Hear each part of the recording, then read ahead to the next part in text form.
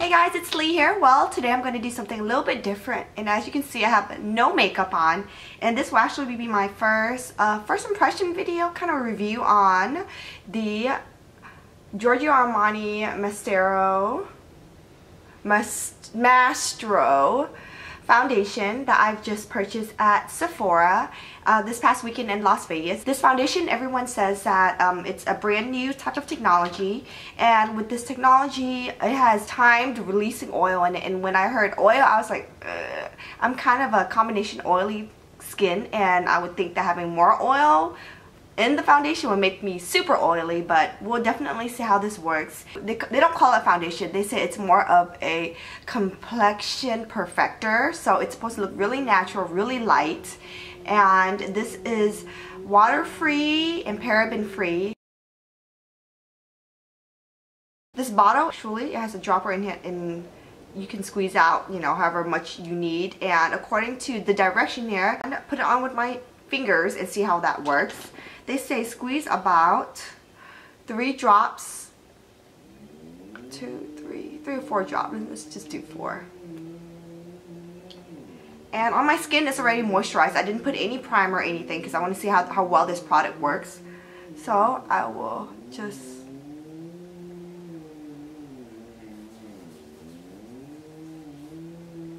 they say it's buildable, so we'll see how well it builds. But when I first put this on, I feel like it's very light. It does feel like very velvety. It feels like there's a primer that's already built into this without even using a primer. So it goes on really smooth, but of course people say it's not like a medium coverage foundation. It doesn't cover everything, so you should have pretty smooth skin. But I feel like it's not enough, so let me try to add on another layer and see how well it builds. Since this makeup is really thin, I think you definitely have to use it with a concealer. So now I'm done with all my makeup. I actually think it seems a little light on my skin, but I don't know, maybe it'll settle in a little bit longer. It's only been 15 minutes or so, but I realized I do have a couple of dry patches on my skin, and it does bring out my dry patches, so definitely make sure your skin is exfoliated well. And as of right now it is 10:29 and it looks like it's about to rain today here in Houston. The temperature is 70 degrees, so with the rain there will be humidity, so I will test it out against this humidity. 3:41, and as for my makeup, I mean, I did not get oily. I did not need to blot my nose or anything because I usually get really oily around here, and I did not get oily, so I can say it's true, you know, it stays pretty matte, but the way it looks on my skin, I feel like it doesn't make it look more glowy or anything like that.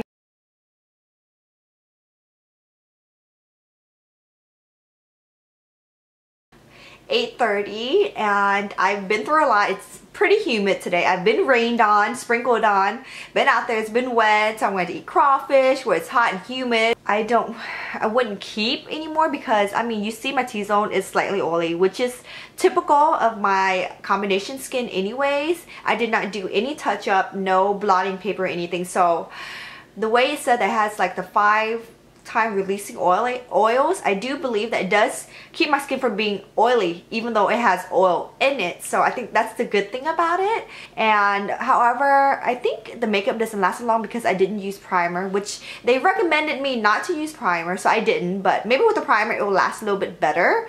But right now I'm starting to see a little bit of redness come up from my chin, around my nose. It's starting to crease a little bit, slightly right there, and I think with this makeup, you actually have to have really nice skin. If you have really nice, really smooth skin, I think this product will work really well. But because I do have blemishes, and I do have pores, and, you know, a couple lines, and uneven skin tone, this product is not made for someone like me who don't have the perfect skin out there practically. And for $62, I think that's really expensive. You can find a similar product that gives you a natural finish at a drugstore for much less, so I wouldn't recommend this.